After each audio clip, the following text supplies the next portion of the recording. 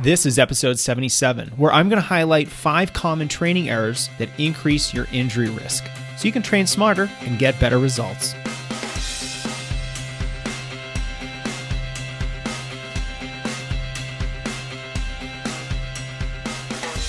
Hey everyone, welcome back to the Strength Running Podcast. I'm your host, Jason Fitzgerald, and it's usually my job on this show to interview high-level runners, coaches, authors, nutritionists, scientists, and other experts to help you improve your running.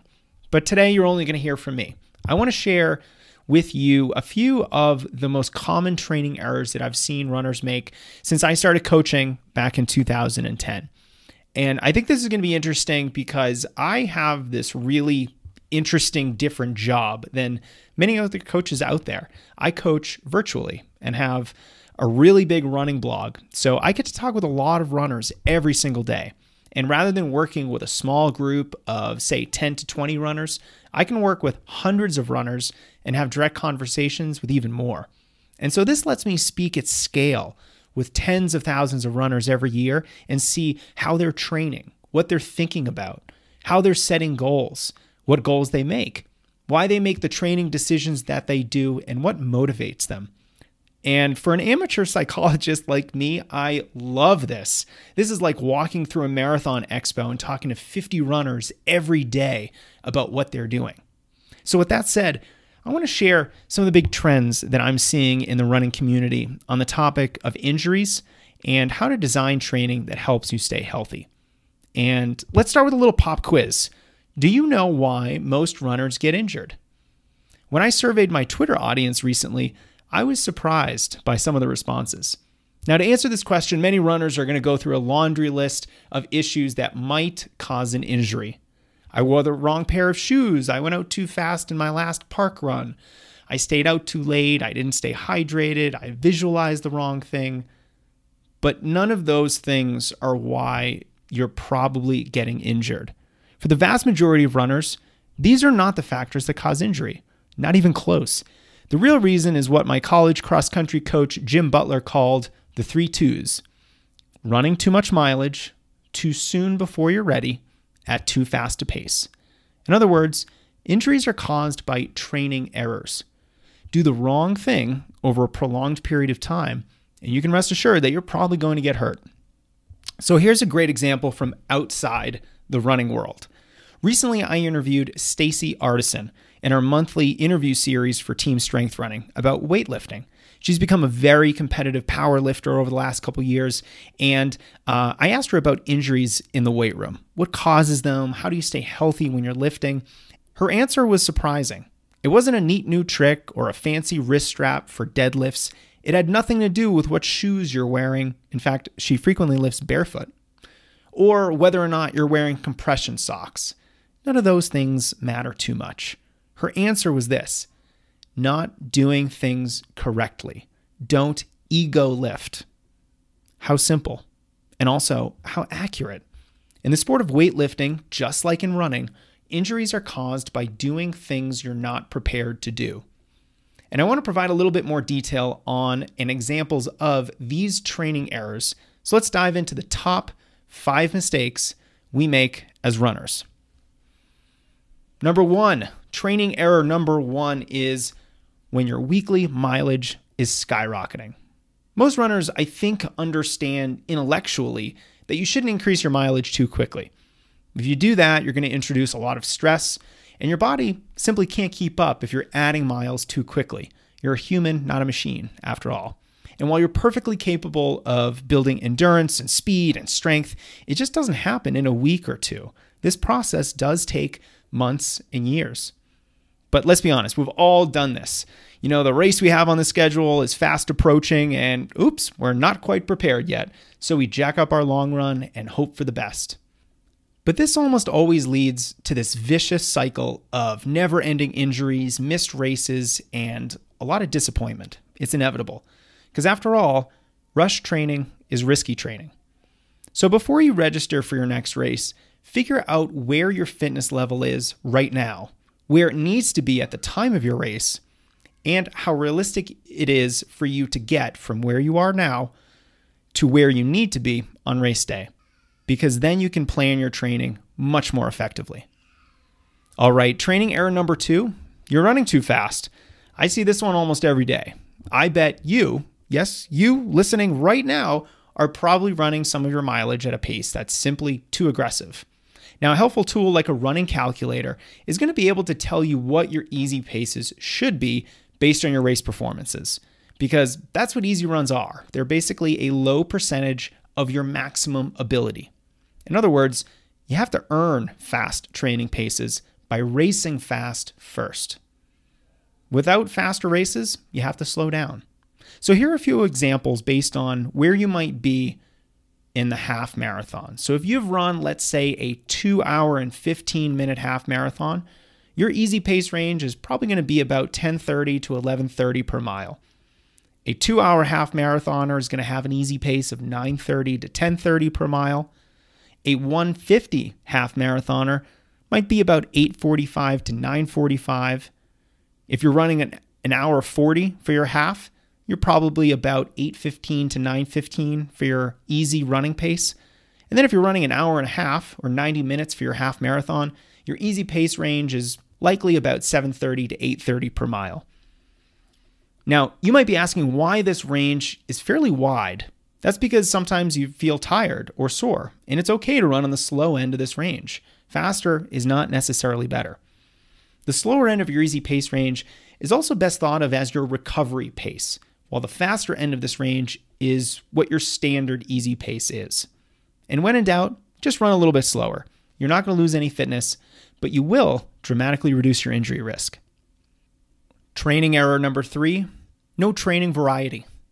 Now, when we think about injuries, we have to really categorize them as repetitive stress injuries. That's what they technically are. They're the result of a relatively small stressor applied relentlessly over and over again. Here's a good example. You might pronate a little more than you should. This doesn't really become a problem until you start running for more than 4 to 5 hours per week. At that point, your feet are going to start to get sore, your arch and plantar fascia might become tight, especially in the morning when you first get out of bed. Your mobility will decrease, and then your risk of actually getting plantar fasciitis increases dramatically.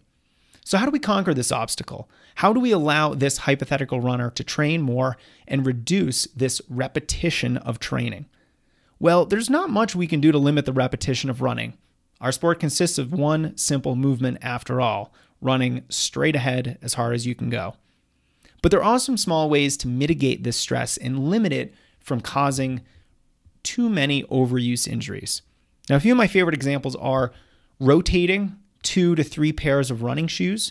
So this helps ensure our feet and lower legs experience varying stress while running, because every pair of shoes has a different stack height, a different amount of arch support, a different heel-toe drop, different foam material used in the shoe's sole.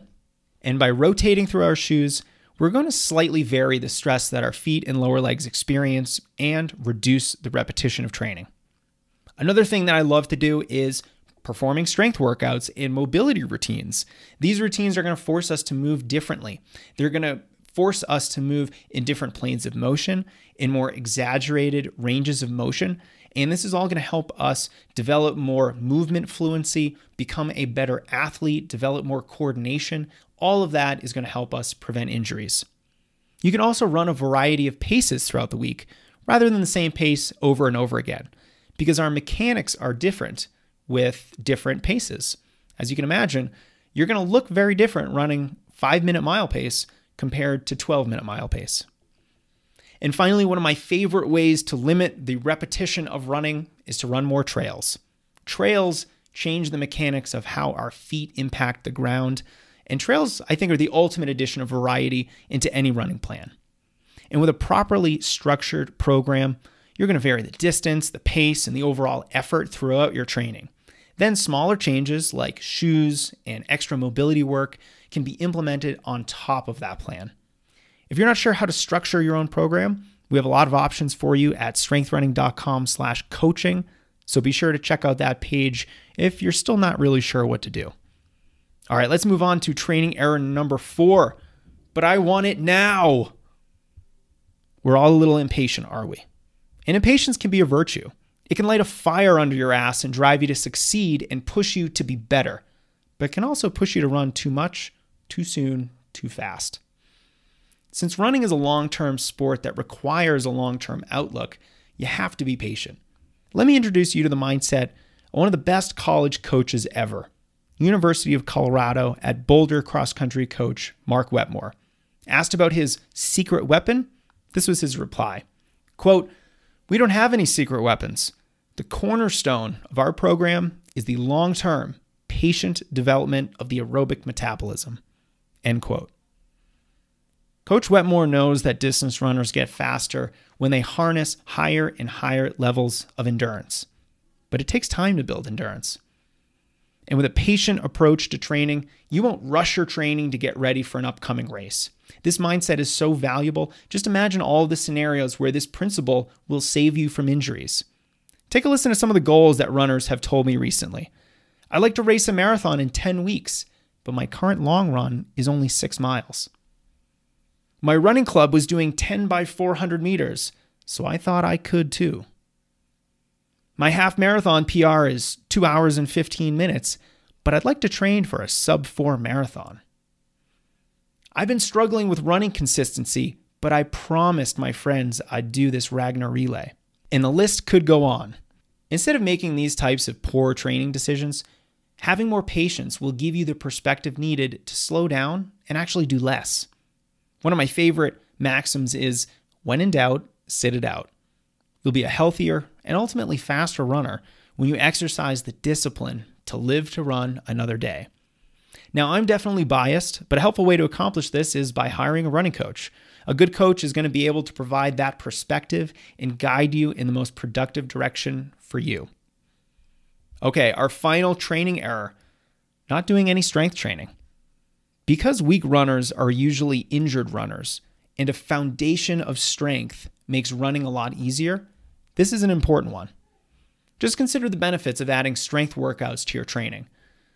You're more resilient to training errors, so even if you do make a mistake like we've been talking about, you might not get hurt.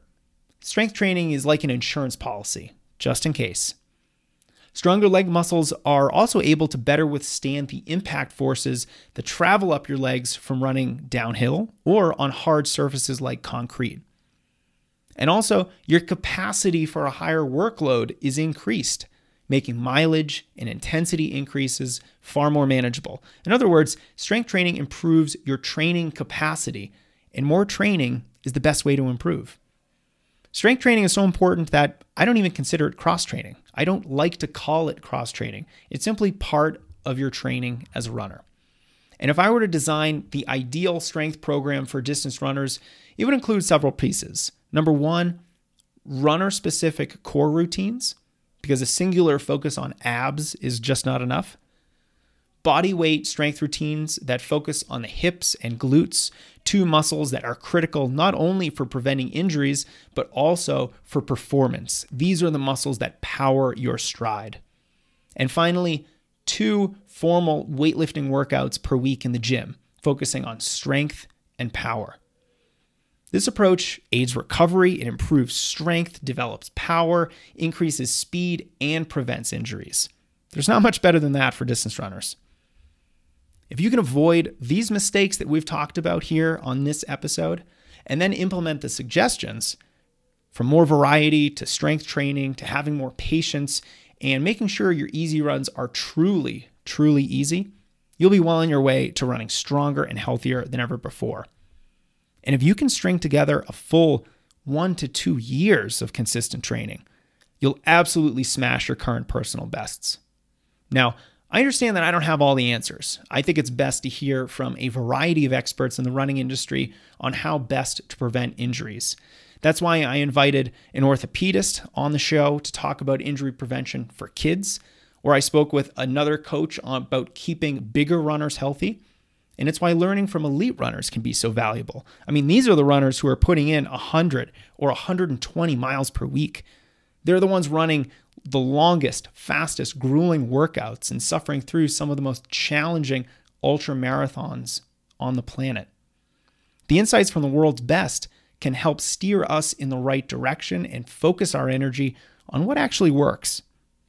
That's why last year I interviewed 9 elite athletes on their favorite injury prevention strategies, and I put it all together for you, and you can download the whole thing for free. I call it the Little Black Book of Prevention and Recovery, and you can get it at strengthrunning.com/elites.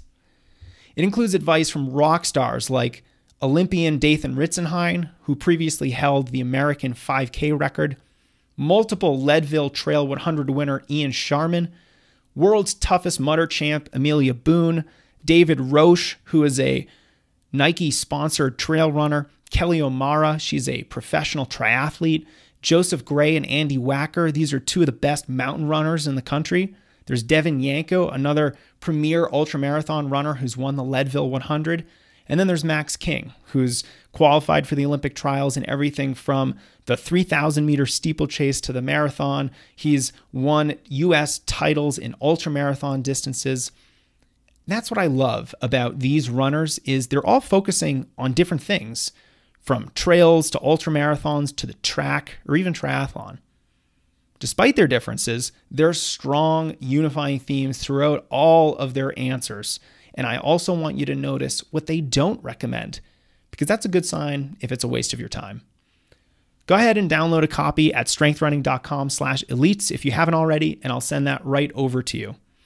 And finally, I want to thank all of you for listening, for rating this show and reviewing it on Apple Music, and for all of your emails telling me how you've put some of these principles into action in your training and are experiencing great results. I'm so glad this podcast is actively helping you improve, and I can't wait for the next 77 episodes. Until next time, everyone, run strong.